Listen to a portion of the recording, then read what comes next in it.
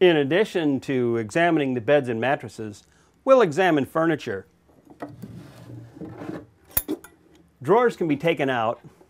With close examination, you can see whether or not the bed bugs are in there. Remember, you're looking for spots as well as bugs. We examine every portion of the drawer. This is where our handy little credit card tool comes in handy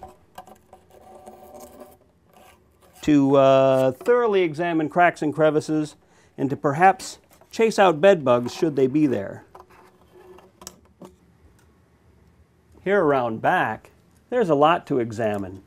We want to make sure that we don't have bed bugs inside the cracks and crevices.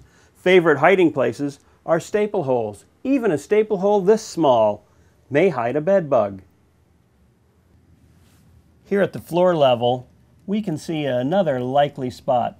These are the typical places where bed bugs can be found as we go through examining furniture inch by inch.